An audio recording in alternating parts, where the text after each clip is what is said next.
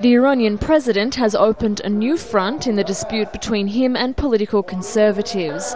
Mahmoud Ahmadinejad has accused members of the Larijani family of corruption, and the president pulled out a DVD to prove it.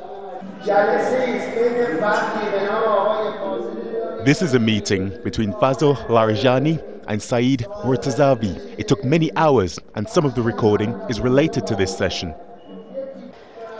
The recording incited an angry response.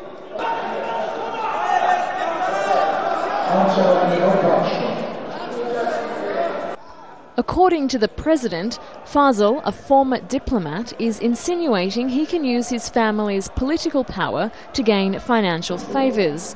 Fazl is a member of the famous five, the Larijani brothers, of whom Ali is the parliamentary speaker. The president and the speaker were in parliament for the impeachment of Iran's Labour minister. Larijani had accusations of his own. Ahmadinejad's deputy came to me this morning and said, "I have an urgent message from the president." He said to me, if this impeachment is not solved, he has a tape about one of my relatives and will play it, and he threatened me. I have a lot of information about the president's friends, but I believe I shouldn't say anything and create tension in the country. In an election year, the parliament is united against Ahmadinejad and has given him little room to move.